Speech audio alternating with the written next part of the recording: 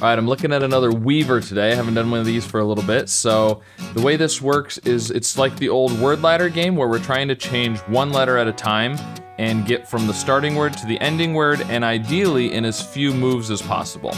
But just getting it at all is the first step. You know, if you can just make it from one word to the next, that's a success. And if you can do it in the optimal number, then it's sort of like a bonus success, in my mind anyways.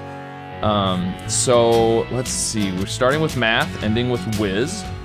Which is interesting, we gotta get to a Z and a W. That seems tricky. So, I mean, I'm thinking something like watt might be good in there, W-A-T-T. We can do mat. And then watt, now we're getting somewhere. Okay, now, ooh, okay, and then weight, yeah. And then wit and whiz.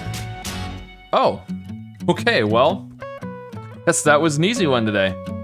All right, well, there you go. Matt, watt, weight, wit, and whiz, okay. Short one today. So let me know how you did with today's Weaver, and be sure to like and subscribe, and I'll see you again soon with some more puzzles. Oh, it could be, we could still have an S there. This could be artsy. We're putting a lot of R's in the grid. So there, and there we go.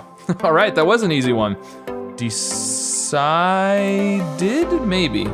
So doing 8 words blindfolded isn't hard enough. We could do spool or after, or spoof and alter, either way. Oh, we could do whiz? There we go, okay.